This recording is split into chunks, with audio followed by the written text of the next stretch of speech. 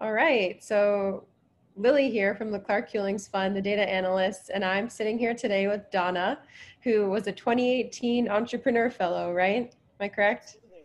Yes. And I like her background there. It's one of her own paintings. So, Very good. perfect for virtualizing. Yep. Promote yourself.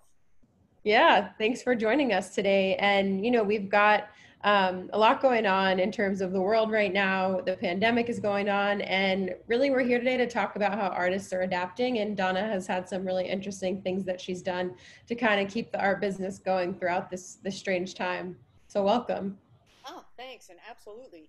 And preparing for this was actually done and started before this even happened. So the COVID was kind of a test to my commitment to my business. And so one of the Sure. things that made it work is in order to do that, I have to know myself, what my strengths are, what my weaknesses are, and where I wanted to go with my business. And so I had done that, and I had set my plans, and I knew I had a plan. It was a yearly plan that I broke it up into months and weeks. So I'm good. I have it working. And then all of a Okay, sudden, you were prepared. absolutely. And then all of a sudden, it wasn't working because of COVID. And so at that point, um, a lot of people were doing a lot of things. But the one thing that was certainly known is nobody knew what was going to happen. Things were closing, things were opening. There were all kinds of options and things to do. And I thought about it, and I have two friends. They're not Clark Hewings people, but they're very Hmm. business oriented artists.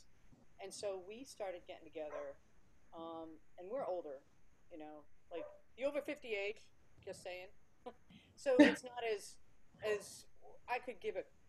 I don't care about computers much. Yeah. I'm not into that.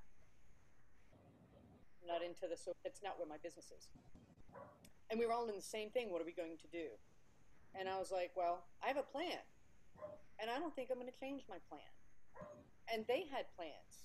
They knew what they wanted to do long term, short term. I mean, we all have the gallery needs stuff for the fall. The gallery needs things for the spring. Sure. And I was lucky enough where my slow season is the summer. It's when I go Okay. out and do stuff. So I had a good early spring, and Hmm. I'm doing well this fall. So it hasn't impacted me as much as people who do summer sales at festivals and things. Sure. They got smacked. I was Yeah. not in that category. Thank you very much. And tell us a little more about this virtual painting that you mentioned. So Donna had mentioned in our pandemic kind of surveys that she's doing some really interesting stuff. Tell us a little more about that. Sure. So it's not like virtual where we sit on the computer and that's distracting to me. But what's not distracting is I got to paint, and so I know what I'm going to paint, and Jill and Karen know what they need to paint and what they want to Mhm. paint. So it was almost like having accountability partners and Yeah. people where like I would wake up and I'm the early riser, although some are more early, but Karen's like a late night 24/7 painter and then she crashes for 3 days and then paints for Okay. like five. And so I just sent a text, right? I'm in the studio. I'm going to accomplish this today. Here's a picture of what I'm doing. Here's my starting point. I'll Hmm. catch up with you shortly. And then when she gets it, she's like, "Well, I'm working on this, or I saw this, and it made me think of that." And Karen's been selling like crazy. Hmm. She's been So really just for accountability, it's kind of to keep right. each other accountable. And are these past fellows or a mixture of both or?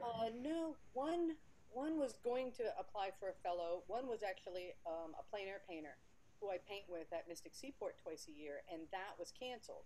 So it originally Sure. started as us getting ready, and we're gonna go paint together and do this, and we're gonna go here, we're gonna paint this, and we're gonna do that, and it's all exciting. And then it wasn't. But we decided that we were still gonna paint, and we were still gonna go out, and we're gonna do this, and we were gonna do that. Hmm. So texting the phone is usually with you. I mean, who doesn't have their phone with them? Even if it's Yeah. turned off, it's with you, right? So at this point, I can work at my own time, in my own space, and not have the ringing, not have this, but I can pick it up and text her, here I am, click, here's my photo, what do you think? This is where I'm going. And So it it's was like great. working together with someone versus being totally in isolation, which is Right. something that, that kind of stifles creativity, right? A lot of the research shows that artists gain their creativity from engaging in cultural events. And a lot of those things weren't happening for a while. And the data shows that now it's trending towards being more virtual, hence the Clark Hillings Fund Virtualize Your Art Business conference. But yeah, that's kind of the status quo right now. Right. And we also like Streamline was doing videos every day at 3, and some of them were interesting, some of them weren't, and you could really catch up with different artists and what they were doing. And once again, it was like, well, I'll watch that. No, I won't. I'll watch it later. Yes, I will. Oh, well, look at this. And then you call them and say, did you see this? Go look at that. What do you think The about whole this? network. Right. And then we start talking about art. We start talking about other people's art. We start talking about our art. We're still entering shows. We're still making sales. We still have art Yeah. businesses to run. And all three of us have built in the past through newsletters and old fashioned communication, setting up sales channels. And this is how we sell our work. That we found that because we had those solid things, that Mhm. was a very helpful thing because Mm. those So things. maybe you didn't have to adapt, just to go off of what you're saying. It sounds like you already had the foundation set up with your email marketing and your networking and the different sales strategy that you had used in the past. So you had a network of people and buyers and collectors or whatever it They may want to be. support you. They want to support you Yeah. in whatever way they can. And then I did have a moment. I'm going to call it a moment of crisis. There was no crisis, but it was in my head, Yeah. where everybody's doing these virtual studio tours. Everybody's doing this. Oh, look, I got this, and I am not the person who's going to open up brushes and say, "Oh, look what I got." I'm not that person. It Okay, just that's doesn't fit with not you. virtual me. It is not me because I know you don't care. I got new brushes. I care, and the first thing I'm going to do is go paint. And if you want to watch me, that's fine. But I'm not setting that up. Yeah. Not happening. So there was a point where everybody's doing these videos and doing this all this stuff online and trying to get people to follow them and everything. And I sat there and said, I have a choice to make. Do I want to do that? Do I want to spend my time learning about videos? Do I want to spend my time learning about and setting up my studio? Do I want to do this? Do I want to do that? And we all discussed it. And actually all of us did not. We decided no, the time spent Hmm. doing videos, the time spent learning that, the time spent you know trying to learn all these new techniques and get all these new followers would be ignoring our current customers, would be ignoring Hmm. our current availability and opportunity to paint. It's all Sure. about how you look at it. Here's an opportunity to paint. There's no schedule. you, Yeah. you can do whatever you want. So It sounds like that's it felt kind of freeing. it And you was. also decided to pivot and focus on the audience, then customer base that you already had engaged versus trying to engage a new Correct. audience. I Yeah. My collectors, I know them all by name, and I may not do. And you'll look. There's not a lot of emails that are public on my website, newsletters, but I send out newsletters, and I send out to my collectors. Here's what I'm. Hmm. I did not. Every newsletter I got, couldn't stand it. I know it's a trying time. We're all in this together.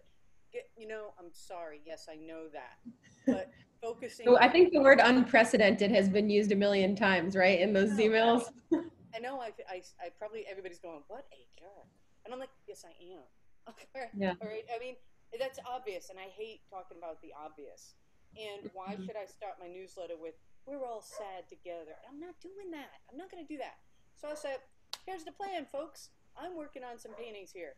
All right. I'm going to do a couple sailboats. I'm going to do this. And you know what? I'm going to do a bird. Anybody have an idea what bird they want? Because I'm going to do a vulture. Ah, so You know? you were engaging your Yeah. collectors and your audience in your art in a way that they could actually have a say to kind of help you Correct. determine how it Not goes. only that, but they could have something to focus on instead of all this.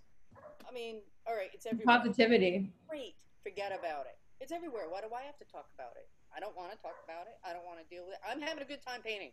That was my Sure. focus. Now, it wasn't like that all the time. There were times Sure. when I was like, oh, God, I can't do this. But Yeah. just getting away from everything and then decided that my mindset was going to be, how am I going to do this in a positive way? And Hmm. I was very happy to have had two good painting friends who had the same mindset, and one of them lives up in Connecticut, and one of them has a daughter who lives in New York. So they were really feeling it all the way around, but chose themselves also to do positive things and not dwell, because you have a chance.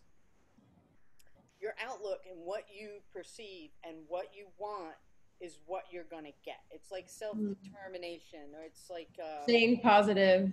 right now, it's like, what do they call it when you think of something, it kind of makes it happen. Where it's like, Manifesting, or maybe it's like, some kind of just really keeping your attitude. yeah, Yeah. if you keep thinking and looking at the bad stuff and looking at, oh my God, this is going to happen. Okay, it's going to happen. So why put So it? it sounds like the network that you built, the people that you were painting with and having as kind of like accountability partners, it all culminates in being able to get through this time in a way that, you could stay sane and you can really focus on your business and continue, having sales and just running your art business.